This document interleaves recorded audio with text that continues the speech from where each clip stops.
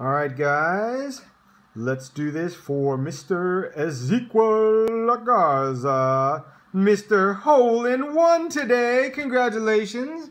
Hopefully he won the Hole-in-One contest and won the pot. We haven't found out yet because his video pricing goes up 3 times the amount if that happened.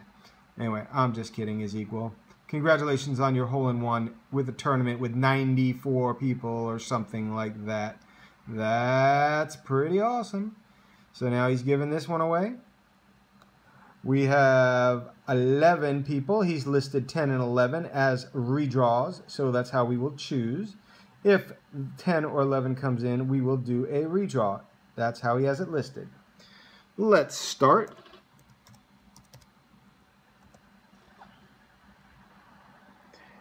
It's 9:58.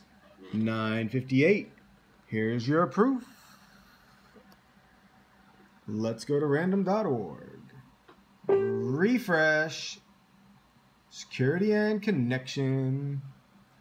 All right, here we go. 1 through 11. 10 and 11 are redraws.